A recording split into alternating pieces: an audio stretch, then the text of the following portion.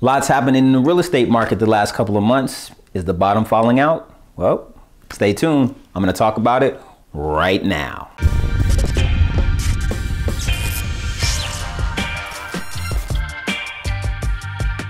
Hey everybody, Dietric Williams, realtor with Compass, Baldwin Hills, California. Welcome back to another edition of Info on the Go, the show where I give tips, tricks, and insight on how to buy, sell, or invest in real estate in Southern California. If that sounds like something that you are interested in, please make sure you hit that subscribe button and tap that bell so that you're notified every time I upload new content to YouTube. Now, over the past couple of weeks, I would say maybe the past month or so, there's a lot of speculation that the real estate market is starting to crash. It's simply not true. I'm going to tell you why. So we're going to talk about supply and demand, interest rates, and inflation. Those are three things that we really want to pay attention to, right? So let's just talk about the supply and demand issue. From a supply standpoint, we are roughly 4 to 5 million units from basically normalization, right? And that's that. If everybody who was in the market looking for a house could buy a house, we would need about 4 to 5 million homes to meet all of that demand, which we simply just do not have. Housing starts, which is really builders constructing new homes, are really low right now, and for various reasons. The cost of lumber, there's not a lot of places that you can actually build, so undeveloped land that can be purchased, and interest, right? So lots of people may be looking for homes, but can't necessarily afford to buy a newly constructed home, and it costs money for builders to make these homes. So that's one thing. Demand is what it is, right? So people are always going to be in the need to have a place to stay, whether you're going to be renting or buying. But for the sake of this, we're talking about buying, right? So there are a lot of people who are in the market looking to buy homes because, one, they've got some extra money that they stacked up during this whole COVID thing. So it could have been an inheritance. It could be stimulus checks that they saved up. It could be anything, right? So some people cashed out 401ks. The list goes on and on and on. As such, there is some demand out there in terms of wanting to purchase homes. And I think that became even more prevalent when COVID hit, because when we got the stay-at-home orders, staying at home, homeschooling, a lot of us recognized that the homes that we had weren't adequate enough in terms of space, right? We needed more space to accommodate everybody being in the house at one time. So home offices, all that type of stuff kicked in, and the demand is still there. Now, did people go out to kind of the suburbs? Yeah, probably a smart move, just because it's probably more affordable. And since many of us don't have to commute to work every single day, that kind of became the new norm. So supply and demand issues. Remember, I talked about this and I don't know how many episodes in the past. Economics 101. When supply is low and demand is high, there tends to be pressure on prices to increase those things upward, and vice versa. So we're dealing with that right now from a supply demand aspect. The second thing we really want to pay attention to is inflation. Now, I'm not going to insult your intelligence. You've probably heard this term before, but let's just say that you have not, and you're green to this area. No offense to anybody out there, right? But inflation is really the loss of purchasing power of your dollar. So every year, it costs suppliers and manufacturers more money to produce goods and services. They tend to pass that down to us, and our money loses value. So if you are in finance, you study time value of money. I won't get into that. But for the past 50 plus years, inflation has hovered around 2%. So that means your dollar, my dollar, loses 2% of its value every single year. Side note, if you work as a W-2 employee, your boss, your employer, has probably mentioned to you every year around kind of when your review is, that they will give you what's called a cost of living increase. That is essentially so that your income and inflation get offset by one another. It's not because they like you so much. What they're really trying to do is make sure you don't go search for another job because you realize, hey, I'm spending more money, but I'm not making more money. What gives? I might need to go look for another job. They don't want you to do that. Now, the Fed is keeping a close eye on inflation right now, and it's a little bit higher than normal. If it continues to uptick, expect for the Fed to step in and do something. What do they normally do when inflation happens? Well, I'm glad you asked. That's the whole purpose of this show, to give you information to arm you and equip you so that you make sound, rational decisions. Now, when the Fed is looking at inflation, one of the things that they will do to curb that is they'll increase what's called the Fed funds rate. So you may hear people say, oh, the Fed is going to increase the interest rate. They're not necessarily talking about mortgages. They're talking about the interest that banks charge to one another to borrow money. I won't get into that, but sometimes the banks pass that down to you. So if that interest rate increases, the banks have to offset that cost some way. And who pays for it? That guy or gal and this guy right here. We tend to pay for that, right?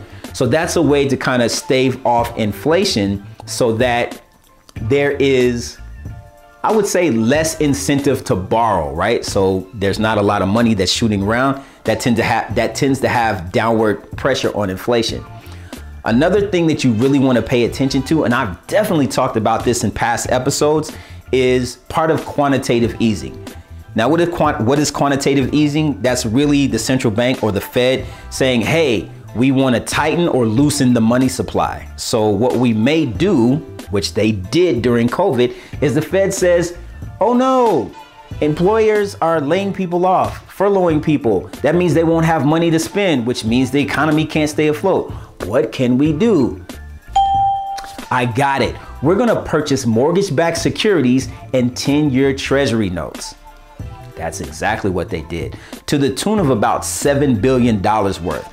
So the Fed put $7 billion out into the economy, took the bonds and treasuries and all those things off of the market. But at some point, the Fed is gonna want that money back. They're not a profit or nonprofit agency, or are they?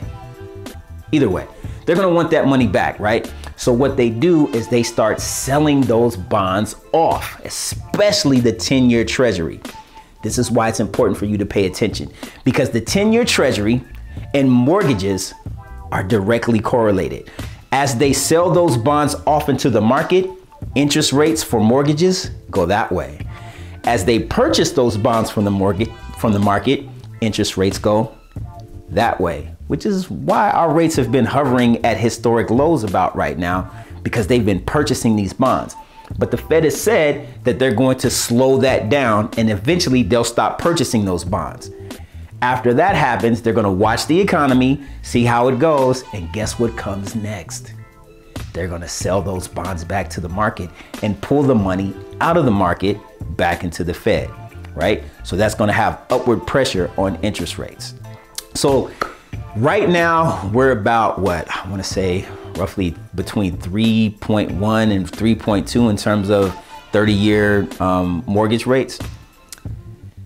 The Fed has said that if interest rates get to about 3.7, that's where we're going to see a real cooling off in prices. But the Mortgage Bankers Association and a lot of other analysts have said that interest rates into 2022 are probably going to reach a high of about 3.4 or maybe 3.5 at the highest. So we're still not at that 3.7 to see this drastic reduction in prices that everybody is kind of looking for. Consequently, if you're one of those people who's waiting for the market to crash because you want to purchase a home and you think it's going to happen anytime soon, stop holding your breath. You're going to asphyxiate yourself. It's not going to happen anytime soon. I'll never say never, but it probably won't happen anytime soon. I'm sorry. Now, that's not to say that there will not be downward pressure on prices. We're seeing that happen right now. And part of that is because this industry is seasonal. So just like clothing stores roll out their spring, fall, summer clothing lines, real estate is kind of the same way. So let's just start with where we are right now. Ta-da! In the fourth quarter.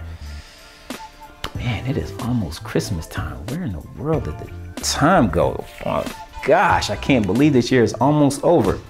Okay, but at any rate, in the fourth quarter, people tend to take a step back from real estate. So if a person is a seller, they probably don't want people trouncing around their house during Christmas time for kind of obvious reasons. Put COVID on top of that, step back. Incidentally, buyers also tend to take a step back because they're probably going to use some of that money that they've been saving to purchase Christmas gifts, to go on vacations, The list goes on and on. So you're gonna see some people leave the market during the fourth quarter because of the holidays. And it happens like this every single year. That's kind of what we're seeing right now. So one of those indicators that we look at is what's called pending status. And so that's when you see a property on the MLS or in one of those ports, like the one that starts with a Z, I won't mention that name. When you start to see pending in terms of housing, that means that 30, 60, 90 plus days down the line, we're probably going to see a closed transaction. That lets us know the health of the real estate market in terms of sales volume. Well, pending sales have been decreasing the past couple of months. It's a no-brainer, right? We're not expecting to see that happen in the fourth quarter, that sales are going to just skyrocket. It's not like 2020 when our industry was off. We're starting to get back to normal, right? So that's one of the things that you're seeing right now is pending sales are waning. And some people think that because of that, the market is starting to crash. That's not really the case. We're just getting back to normal. Again, seasonality. Now, when we get into the new year, what typically happens? New Year's resolutions. I want to get my body right. I'm going to buy this new car. I'm going to purchase a house this year. So that interest begins to tick up. And around the springtime, it peaks up a little bit more because people are, especially if you've got kids, you're going on spring break, you're taking vacations. So your interest in looking at homes, you have a little bit of time to go out there and look. By the summertime though, that interest is peaked way up here. And incidentally, so have prices typically because again, supply and demand, lots of demand during the summertime. Why is that? Well, again, we're going back to school age children. If you got children who are in school, you don't want to move and have to potentially pull them out of school because you moved to another district. So what you may do is wait until the summer when they're out of school, purchase the house, and maybe you move them into a better school or a better school district. And then roughly around that first week of school, we start to see it kind of take a little bit of a dive. Now, historically, school has kind of started in like September-ish, but for the past couple of years, it started closer toward the mid or end of August. So that seasonality has kind of moved back a little bit. So we're seeing that decline happen a little bit earlier. I mean, think about it. School starts earlier, the decline starts earlier. It just is what it is. And those kind of things in the industry happen year after year after year. So right now, we're just seeing something that's happening that is normal for our industry. Abnormal compared to last year because sales in the fourth quarter were just so crazy, but normal for where we typically would be at year after year. So again, it's not that the housing market is crashing, it's just we're getting back to normal and some other things are happening to kind of balance everything out. So just be patient, be cool. If you are in the market looking to purchase a house, don't necessarily just jump out because this could be your opportunity to purchase a home and potentially get a discount because there's not a lot of competition out there.